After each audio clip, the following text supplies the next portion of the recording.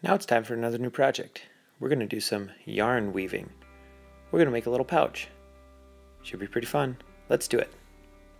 This piece of cardstock is going to be our loom. We're going to make a horizontal line across the top and then create 1/2 inch notches. 1/2, 1, 1.5, 2, 2.5, so on and so forth. Then create those lines. This is going to be where our warp threads go through. Once we have the lines drawn, we can cut just those little slits all the way down to the horizontal line. This will allow us to thread the yarn through these slits in the cardstock. This is where things get a little bit tricky. You go through the first notch and pull the string all the way down and around the bottom of the cardstock. Then you go behind the second notch and come down the front, around the bottom, and up the back side. You then go through that same notch and then wrap around the front side of the third. Pull it down the back, up the front, into the same notch, then behind the fourth. So you kind of alternate going in front of, then behind each time you come back up to the top of the loom. It's kind of tricky, but once you get the hang of it, it should go pretty easily.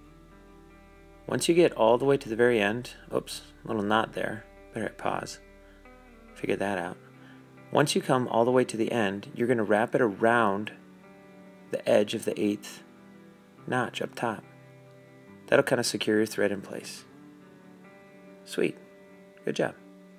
Now we're going to use a paper clip to create kind of a needle to thread the weft strings through those warp threads that we just made.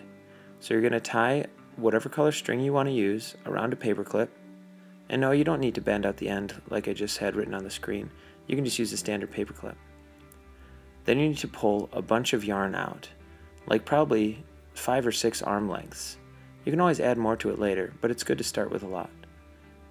Take that far end and you're going to tie it in a double knot at the bottom left corner of your loom onto that far string. Slide it all the way down to the bottom if you can and double knot it. This is where we're going to start the weave.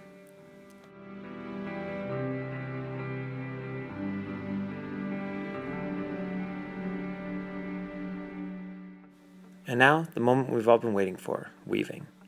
This first layer you're going to go over, under, over, under, over, under, so on and so forth, till you get to the end.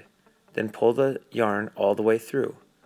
You don't want to pull too hard because you don't want to make those warp strings crooked. You can always slide them in place if they get kind of crooked. You're then going to flip the cardstock over and continue on, over, under, over, under, over, under. Make sure that where you start on this back side is the opposite of where you start on the front side. Once you do that, you can straighten out the warp strings, push the weft strings down a little bit, and then flip the cardstock back over and do the opposite of how it was gone through the first time. Under, over, under, over, under, over, so on and so forth.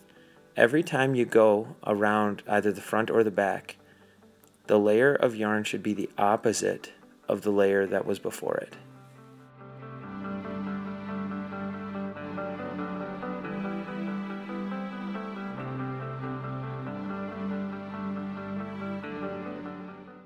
Here I'm using a different project to show you how to change strings or just add more of the same color.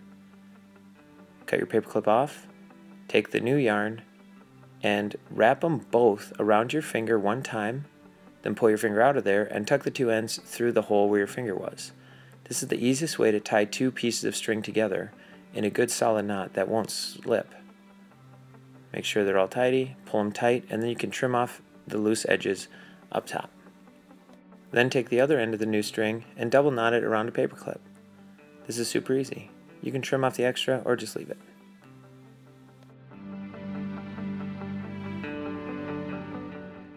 Once you've added new string, you can just continue weaving on. Make sure that if your paper clip gets stuck on something, you always go back and fix it, and make sure that no damage was made to the warp strings, which are those vertical strings again.